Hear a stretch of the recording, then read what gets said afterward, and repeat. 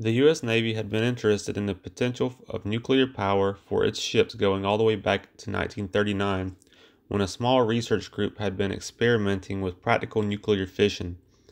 But the research into power generation took a back seat as the United States was dragged into the Second World War. All nuclear research was directed to the Manhattan Project for the atomic bomb. But as soon as Japan surrendered in Tokyo Bay in August of 1945, the push to develop peaceful uses of nuclear power was in full swing. The U.S. Navy in particular had a person that was extremely driven to get the Navy a nuclear-powered ship. His name was Captain H.G. Rickover. He became the pioneer of the effort to build the world's first nuclear-powered submarine and would later be known as the father of the nuclear navy. There had never been a large-scale nuclear reactor built before, so the Navy built a test unit in Idaho to experiment with. Due to the urgency that the Navy placed on the project, the hull of the submarine was being built as the reactor research was actually taking place. The prototype pressurized water reactor in Idaho was built by Westinghouse and was called the Submarine Thermal Reactor, or STR Mark I. The STR Mark I was the land-based prototype, and the STR Mark II would actually be the unit placed into the submarine. The Mark I was a test and development unit and was used to work out the bugs and flaws as well as train the crew that would operate the reactor on board the submarine. It achieved criticality in March of 1953 and made its first simulated voyage in June. The STR Mark II and most naval reactors afterwards were built to operate using highly enriched uranium-235, enriched to 90+%. This was weapons-grade uranium. This was done in order to maximize the amount of fissile fuel in the core as well as providing a long fuel life.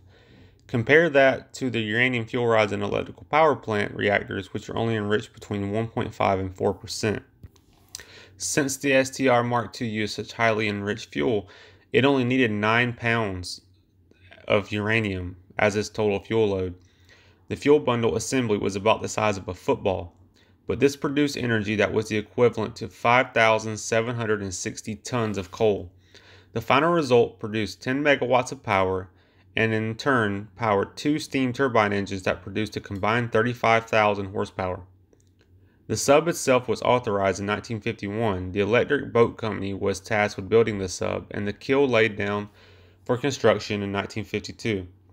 It was finally launched in January 1954, and the maiden voyage of the ship was on January 17, 1955, where Commander Eugene Wilkinson made the historic message, "Underway on nuclear power." In May of that year, the sub left Connecticut and headed south to Puerto Rico. It remained submerged for the entire trip of 1,381 miles and 89 hours, the longest submerged cruise to date ever performed by a submarine. The Nautilus had a crew of 105 and measured 320 feet long, 28 feet wide, and had a draft of 26 feet, and had a top submerged speed of 23 knots, easily the fastest sub in the world. Its max dive depth was 700 feet, and the vessel displaced 3,400 tons at the surface. The Nautilus had a few mishaps during its early operation period, like a steam pipe rupturing, filling the vessel full of steam. Luckily, it didn't involve anything radioactive. This was clean water used to cool the reactor, but during the investigation, they realized that seamless pipe had not been used as was specified by design, so all the cooling lines had to be replaced with seamless pipe. 8 months later, another water leak from a pipe forced the sub to return to port early for repairs, but the issue was very minor and again did not involve any radioactive water. On April 22, 1956, the Nautilus was snagged by a fishing boat's net about 140 miles off the coast of New Jersey while cruising at a depth of 150 feet. The sub almost dragged the fishing boat underwater, but the crew didn't even notice they were dragging the boat and continued cruising along all the way to Groton, Connecticut. The estimated damages to each vessel was $1,300. Then, 6 days later, while being repaired, the vessel suffers fire damage that was caused by a welding torch during repairs. They accidentally caught something on fire next to the ship, which didn't damage a whole lot, but it did burn a section of paint off the hull. The Nautilus was the first vessel to ever transverse the North Pole by sea. The mission took 3 tries to complete. While the sub was submerged, there was no communication or navigation aids with the outside world. There were also a few sea charts of the Arctic Ocean. On the first attempt in August of 1957, the Nautilus became lost due to failures of navigational equipment and ultimately had to turn around and head back. Also during this attempt, 2 periscopes were damaged while rising under the pack ice. The Nautilus returned back to open sea and surfaced and attempted to repair the damaged periscopes themselves. After 12 hours in rough seas, freezing temps, and gale force wind, the crew was able to manage one repair, but the other one was damaged beyond their scope of being able to fix it, so they had to return to port. During this time period, the Nautilus had very basic navigational aids, basically a gyroscope compass, a magnetic compass, both of which do not work very well near the North Pole. This was decided to be an issue that needed to be fixed. So, after the failure of its first attempt, the Navy decided to install a new navigational system in the sub. They had a system called the N6A1, and it was an internal system that was originally developed for Navajo cruise missiles. But there were doubts that it would work for the sub due to the fact that missiles travel very fast for very short periods of time, and the sub traveled very slow for very long periods of time. But after it was installed and they tested it, it actually turned out to work really well and was quite reliable. Again, in April 1958, under the code name Project Sunshine, the Nautilus would attempt to reach the pole again. The Nautilus headed out of Groton, Connecticut, and headed south towards the Panama Canal.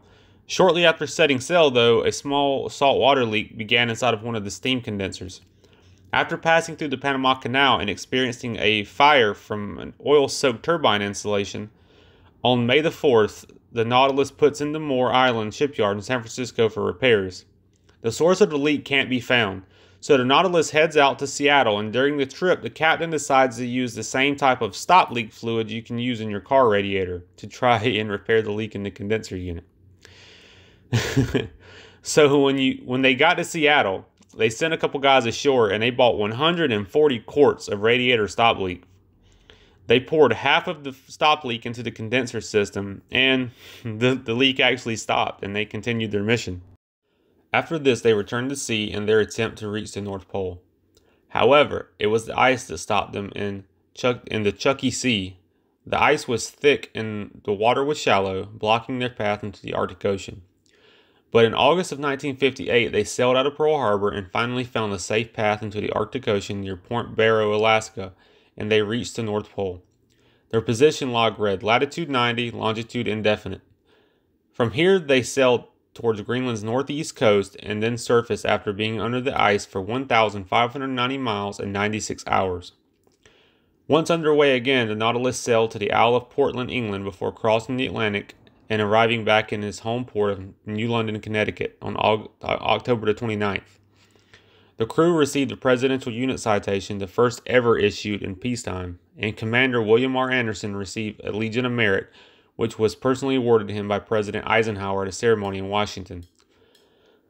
There was an incident that did involve radioactive water and injured the crew members, which happened in November of 1960. There were 6 men that were soaked with reactor coolant water when one man accidentally bumped a valve, releasing the water onto himself and the others. No radiation measurements were ever taken because their dosimeters and clothes were immediately thrown away due to contamination. The Nautilus was docked at Portsmouth Naval Shipyard in New Hampshire at the time. There doesn't really seem to be a lot of information from the Navy on the condition of the men or the radiation levels inside the sub.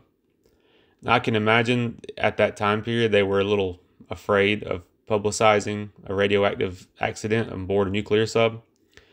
But it must not have been too bad because the sub was in operation for 20 more years after the incident. So Nautilus was involved in another serious accident in November of 1966 when it collided with the aircraft carrier USS Essex off the coast of North Carolina during war games. No one was killed, but one submariner was seriously injured. The sail area of the sub was extensively damaged, and the Essex had an open gash in its hull. But both vessels made it back to their home ports under their own power. Throughout the 1970s, the Nautilus did various cruises of the Mediterranean and Caribbean seas, assisting different naval fleets with anti-submarine training and being a development platform for new sub-technology and tactics. And finally, on April 9, 1979, the Nautilus left Groton, Connecticut on her final voyage. She headed south, passing through the Panama Canal, and headed to Mare Island Naval Shipyard in Vallejo, California to begin inactive procedures. She was officially decommissioned on March 3, 1980. On May 20, 1982, the sub was designated a National Historic Landmark by the Secretary of the Interior, and after an extensive historical ship conversion and restoration was performed, she was towed back to Groton, Connecticut and arrived on July 6, 1986, where it remains today as a museum open to the public.